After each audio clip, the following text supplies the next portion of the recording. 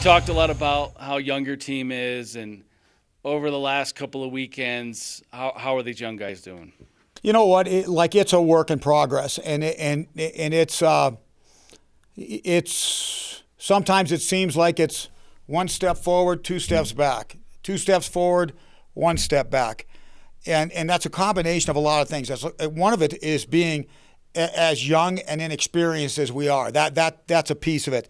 The other piece is the combination, and ironically, I'll play into the CC thing. Chris Mayotte and I talked for about a half hour this morning, and he's got a very young team as well.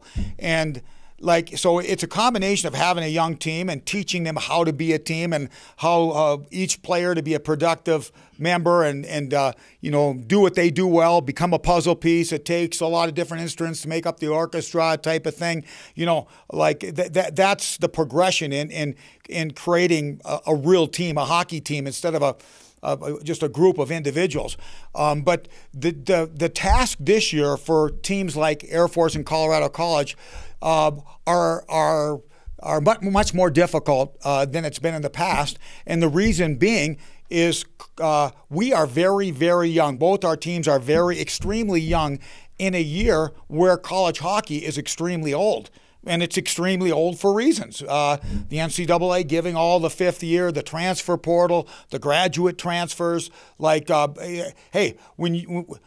now, there is a lot of players in junior hockey that should be on Division I rosters, but they didn't get there because schools had to use money to keep their fifth-year seniors, and they pushed those kids back into junior hockey. So Colorado College and Air Force are both, we would be extremely young teams in a typical year. But this year, times that by 4 or 5, just because of how the landscape has changed. And you had that exhibition game with them, but I'm assuming you guys are a much different team than that team that played a month ago at CC.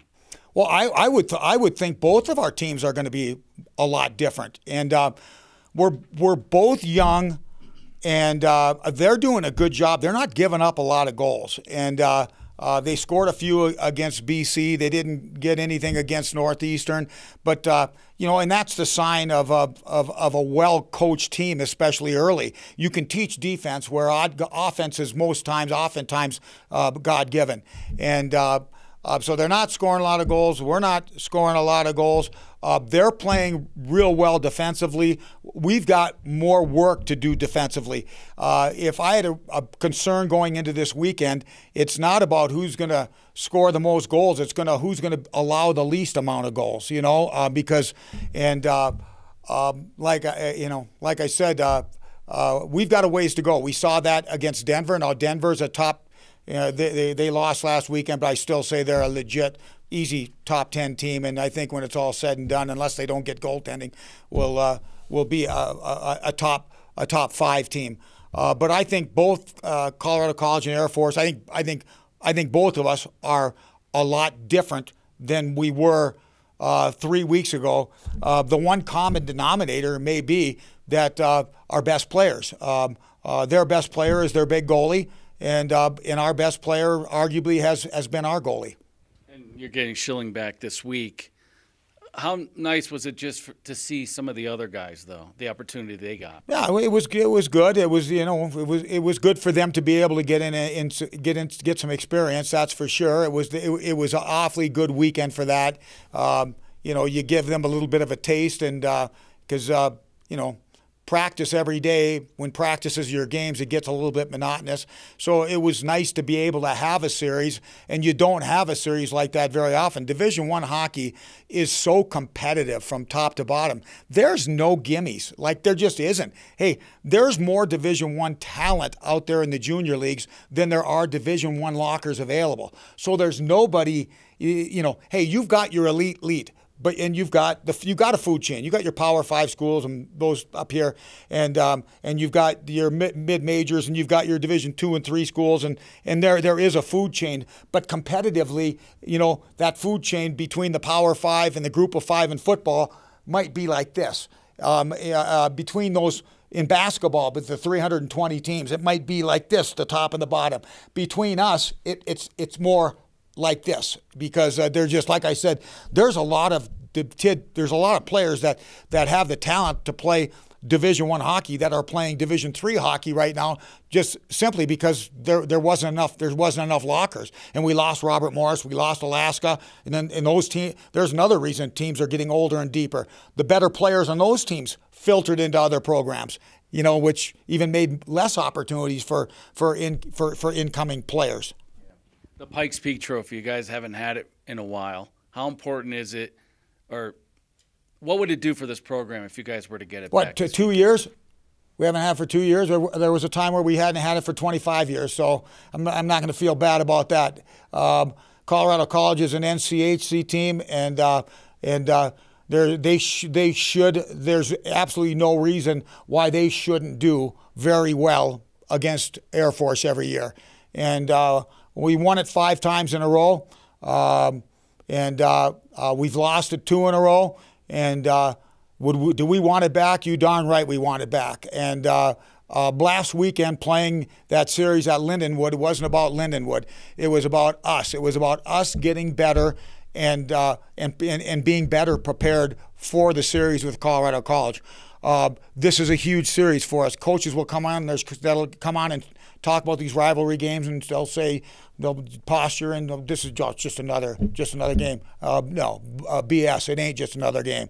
When you look at our schedule, all the games are important, and they're all important, and the playoffs are even more important.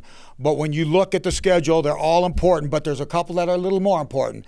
And one of them is Army, one of them is Colorado College, and the other one is Denver. The Denver one got away from us, and in a big time way. That's in the rearview mirror. We've still got CC in front of us. We've still got Army, and like I said, they're all big. But no, the city championship and the Pikes Peak Trophy, like, it should mean something. And if it doesn't mean something, we shouldn't be playing.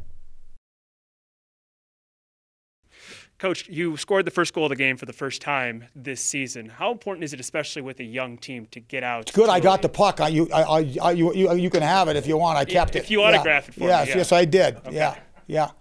Just curious, especially with a young team, if it matters, to get out to a lead and be able to, play with some momentum behind you rather than catching up. Yeah, and it's just, to us, it's about getting off to a great start. And like, we haven't gotten out, like up in Denver, we were terrible. Puck dropped and bodies were falling, but the bodies that were falling were the guys in blue. I mean, we've got to be difficult to play against, and you can't be difficult to play against unless you're difficult right from the get-go. And establishing physical presence. You can't just be soft for a period and a half and then say we're going to all of a sudden get tough. Well, then that just gets you in trouble. Now you're down on the scoreboard. Now you're going to get penalties. If you're going to get some penalties, get them early and make sure they're aggressive penalties. And the one thing I like, Toll, you were there, we had a couple of each, but and it was ironically the same guys. Jake Marty had 2 penalties the one night. One, he blew a guy up. The other one was a stick penalty. One we'll take earlier in the first half of the game because we're sending a message, and it's indicative of how we want to play and how we want to come out. The other one was Mitch Digby. Mitch blew up a guy and then got another a lazy type penalty. And you're not going to go through a game without getting a penalty. Otherwise, the referees we won't need referees, and they know that, so they're going to call penalties because they want to make their living. So there's going to be penalties. So if you're going to get some penalties called in the game, you better get the ones you want called. And for us, like it's being aggressive right from the get-go, and if we get one for finishing a check a little bit heavier than we should early in the game, so be it. I'd rather have that than somebody throwing snow or sweep checking and not laying a finger on somebody. Hockey is a violent collision sport, and played by modern day gladiators, and like you're either out there and you're out there with a do-or-die mentality. It's that way. That's the way you have to have it. It's the closest thing that you can simulate to war. Now, people aren't hopefully dying in a hockey game, but you better have a life and death mentality when you're out there, because that guy lined up against you, winning and losing it has to be. Winning and losing has to equate with life and death, or you're going to get beat. It's simple as that. And we haven't had enough 60-minute segments of that. And again, we're young, we're growing, and we've got a lot to learn. Our guys are having a hard time going back to back. We've got a lot of guys that don't have a lot of experience on the ice. I also don't have a lot of experience in the weight room. These teams that we're playing have more man strength than we do because they're older, they've spent more time in the weight room, blah, blah, blah. So, we're going to go through this, and the thing for us is every weekend we've wanted to get better. We've wanted to say, after the weekend, say we've taken a step. We are a little bit better. We made some progress from last weekend. I think we've accomplished that in every weekend except for the Denver weekend. And the Denver weekend, we failed because we allowed Denver. Hey, Denver's more talented than us. I mean, we have this time of year probably have a better chance of winning the Powerball than beating them on a regular basis. And but the one thing that there's no excuse for, Denver's a skilled team, deeper team, a much more talented team than we are. But all that has nothing to equate with work. And we can't allow anybody to outwork us. Our attitude and our work ethic has to be better than our opponent. And that's regardless if we're a young team, whether an experienced team.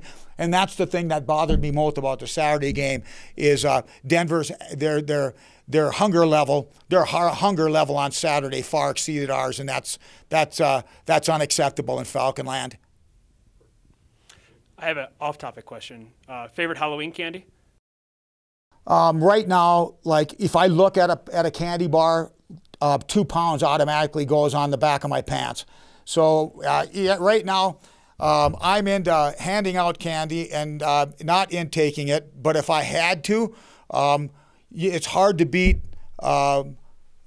Reese's peanut butter cups. It's hard to beat a frozen Snickers bar. I would have to say that those would be my go-to. Am I endorsing? Is this an NCAA violation? Like, is this going to get me in some trouble? Are the other candy companies going to call and quit giving their support to the academies? I don't know, but that you asked the question. I answered it. I like it's just a scary time to be. It's a scary time to be an old guy in Frank Serratore. It just is, because you never know what's going to come out of his mouth, and I don't know what comes out is appropriate, not appropriate. I have had all the training. I'm doing my best. I'm doing my best. I'm doing my best. I'm curious. You said you talked to Chris Mayotte for 30 minutes or so. How well do you know him? Like, how well do you know him in past years? I got to know him pretty good because I'm close to his old boss, Nate Lehman at Providence, and close to his old coaching teammate Steve Miller, and Steve was there at Providence with him as well. So that's how we got acquainted. And like all these CC coaches, and there's that have come and gone.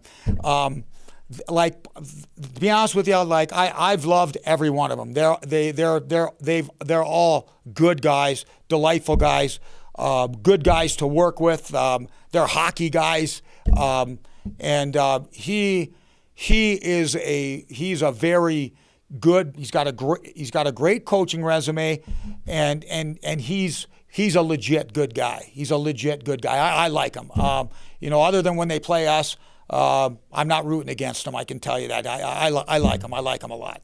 Do you get a sense from him that this rivalry, this game will keep going? Oh, yeah. Us playing them? Yeah. Oh, yeah. Why wouldn't it?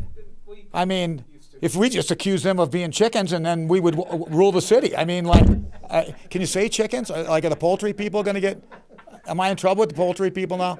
I don't know. Purdue's on the phone. Yes. Okay. One more. With the pool of junior hockey players who couldn't get in, is that going to help you? Can you go get some of those guys? Brent, that's a very, you are way smarter than I thought you were. I read all your football stuff, and it's okay. I mean, you need to be doing more about hockey. But like, you're dead on. I mean, we feel there is, And actually, Brian Riley is one of my best friends, and then we talk all the time. And we do feel with these rosters being loaded up with fifth-year seniors and that, there is a surplus of good older players that are available. And we think there is. We're working that pool, and we think it's going to be that way for a couple of years, because that obviously that fifth-year deal, giving it to all the student athletes that were matriculating, that's a 4-year thing. It's going to it's going to go for 4 years, and we do think that there is a window of opportunity to get. I just think the pool that we recruit in generally, Army and Air Force, the pool that we get our players out of, we're going to get the same kind of kids. We're going to get the same kind of player, but there's more of those type of player. The pool's bigger right now. Hey, we're not going to get some NHL draft choice. I mean, like the blue chippers are going to get picked up. It's those good second level kids that are good citizens, good students, good players, come from the right kind of families. That pool we think is a little bit deeper right now for Army and Air Force. What does this rivalry at CC mean to you? Yeah, I mean, there's not many times we get to play games out of conference. Most games or most times it's 6 games a year. So being able to play out of conference and then our crosstown rivals, like that, we don't get more excited. Usually this is the cherry on top of our cake. So. And then the Pikes Peak Trophy, any meaning, significance to you guys? Yeah, I mean the Pikes Peak Trophy. Obviously, during my time, we haven't had it. We didn't win it freshman year. We lost pretty big in their place, and then our outdoor game at the Falcon Stadium didn't turn out the way we wanted it to. But last year, obviously, we didn't get a chance to compete for it. So, yeah, we're trying to get it back in our hands this year for sure.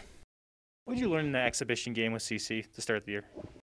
I think we learned a lot about ourselves. We've talked about how we're young, but and college hockey's gotten older with like the whole COVID year.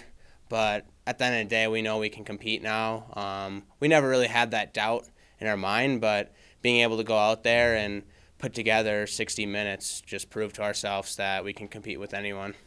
And when you look at Robeson Arena, when you first went in there, just thoughts of playing in that new arena and just being able to just see what they built over there at CC.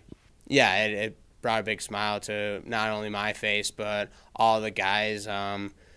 We knew it was an exhibition game, but at the end of the day, it was our first real test, and we knew how much it meant to the CC players and fans and coaches to open that arena up, and we wanted to ruin that for them, and that's exactly what we did.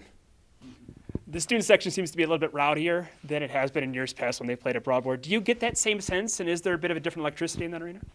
Yeah, I mean, Broadmoor Arena is massive, so it kind of reminded us of playing out east with some of our conference games. There's not many fans there. I mean, there were at the Broadmoor Arena, but it was just so big. You didn't get the sense of that. So being able to, I mean, it kind of reminds me of almost the Army Arena where they sit straight up, and so they're all looking down at you in a deep bowl and pounding on the glass. So yeah, it's a cool experience. Now I asked Coach the same question. Favorite Halloween candy? I think he said Reese's and frozen Snickers. What do you got? I'm a big Kit Kat guy. Usually I can eat that in excess. Most chocolates I have to kind of pick and choose when I can eat it. But yeah, Kit Kats are full go. I just have one more. What is the difference from your team, you think, from that exhibition game to now? Yeah, I think we've learned that we can't take time off. We came a couple weeks ago with Denver Friday. It was a close game, 2-1 with 5 minutes left. Obviously, we didn't get the bounces that we wanted. It ended up losing by a few, and then we came back Saturday, and we just weren't ready to go. So obviously that was a big loss. Not something that we want to remember. But we took that with us this weekend, this past weekend into Lindenwood, and just realized that we need to outwork our opponent, whether we're more skilled or we're not. Like, our first thing is outwork our opponent, so that's what's going to happen from the puck drop come Friday night, Friday and Saturday.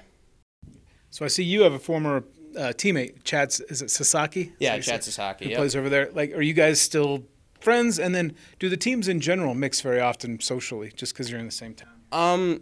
So I actually haven't talked to Chad since I came in for basic. I think it's just been, I mean, he's a really great guy. We didn't talk much with basic and our separate lives with school and hockey and how rigorous it is. But, yeah, I know a lot of people, like, on the weekends we may go downtown or around the area, and we do see them every once in a while, but we don't intersperse that much. Okay. Have you ever had hockey conversations with those guys, at a downtown spot? I haven't personally. We usually leave a lot of hockey out of it when we're around town. So I wouldn't say much hockey talk. A lot of us have played with each other, know each other, so it's kind of just talking about memories that we've had back in the day. I guess the perception would be, because of their conference and then your conference, it's kind of Power 5 versus non-Power 5 for hockey. Like, is there a talent gap? Like, when you guys were teammates with these guys in the past, was there a difference? And were you ever recruited by a CC or anybody in their conference? Yeah, so I don't think there's much of a talent gap. Obviously, there are the few teams in their conference that have 9, 10, 11 draft picks. So there might be some talent gap there, but we like to make up for it with our work ethic, and I think we do a great job of that. Okay. And then being from out of town, does the cross city thing mean much? When you're not from Colorado, does it still build while you're here, I guess? Yeah, it definitely builds. I guess with my brother, who was a 19er, he had his 4 years of competing for the Pikes Peak Trophy. I believe he lost it his junior year, so it's been away from us for a while. So, like, we're not only playing for ourselves, we're playing for the alums that have previously come through the program.